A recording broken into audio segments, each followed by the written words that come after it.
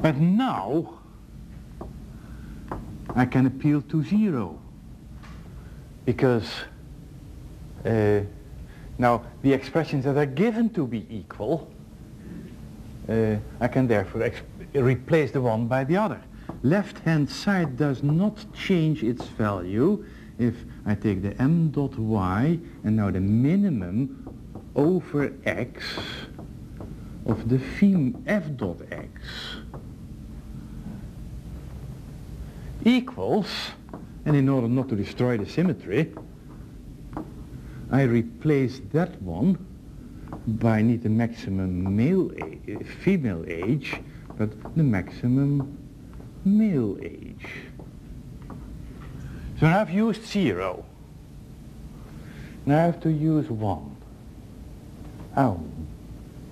Well, 1, I can only use that when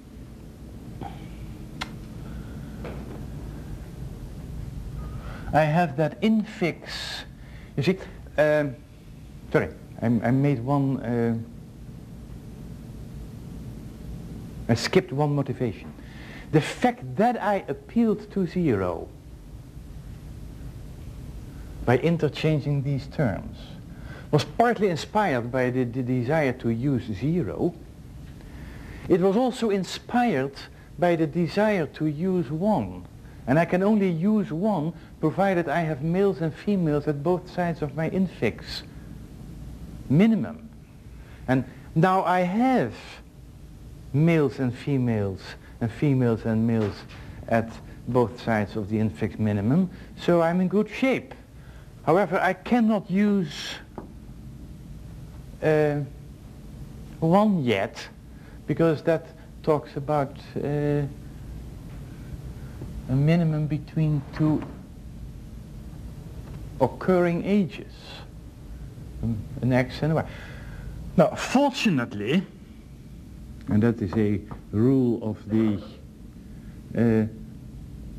up and down calculus, and that is that down distributes over up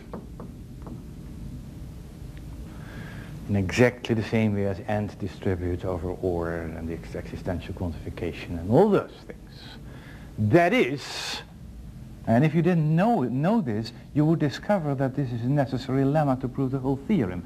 I suppose that people know the up-down calculus, and then this is rewritten as the maximum over x of m of y down f dot x.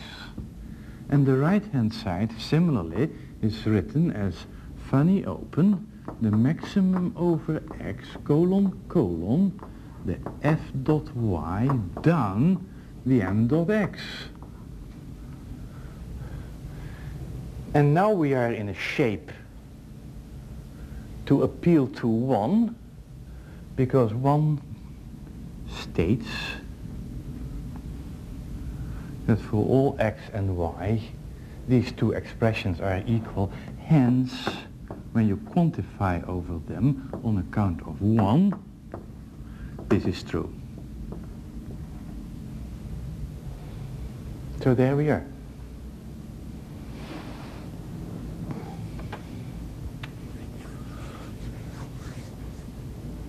Four steps,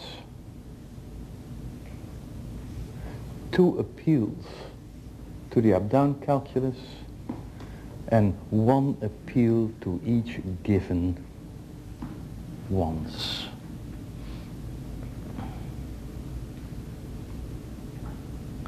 I love this argument, and the reason why I love it is because I can present it without pictures, because this is the type of argument one can construct without any invention, just by looking at Yeah, I'm tempted to say the symbol dynamics. It's quite clear that if you wish to use 0 and 1, you have to use them, that you have to introduce the single minimum and the quantified maximum. Yeah? And the only knowledge it uses is some knowledge over the up-down calculus. But that is a very general topic, and it is not unrealistic to assume that that belongs to our luggage.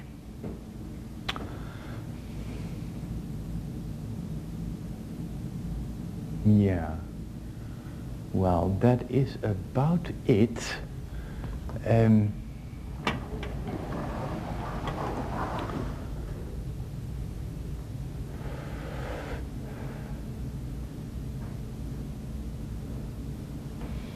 There are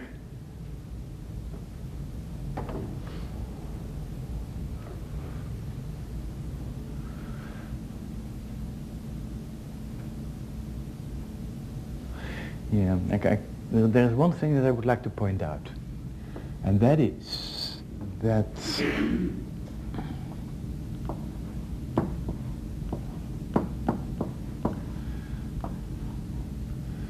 if you wish to show that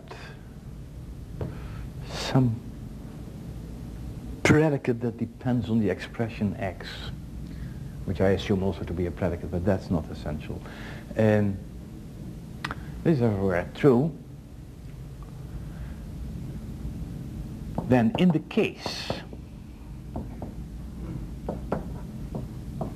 that f is monotonic,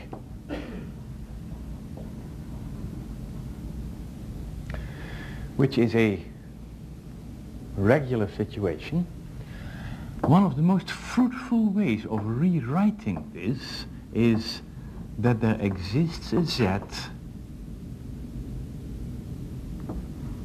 such that z is stronger than the expression, and everywhere the f of z holds.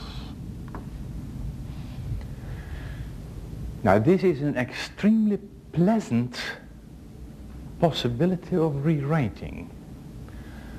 The reason that it is so nice is that the expression may be of a form such that the place in which it occurs in f makes it difficult to manipulate there. However, here we have x as the right hand, as the consequent, and in that uncomfortable place we now have a variable. And that gives you the room for lots of manipulative possibilities. In particular, it gives you the freedom to choose a nice z.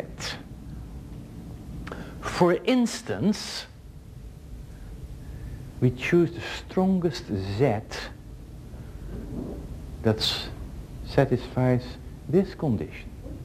Because the stronger you choose the z, the easier it is to demonstrate this. Now you see, of course, now you say, but that strongest set, in order to apply the trick, that strongest set has to exist. Yes. I have encountered many theorems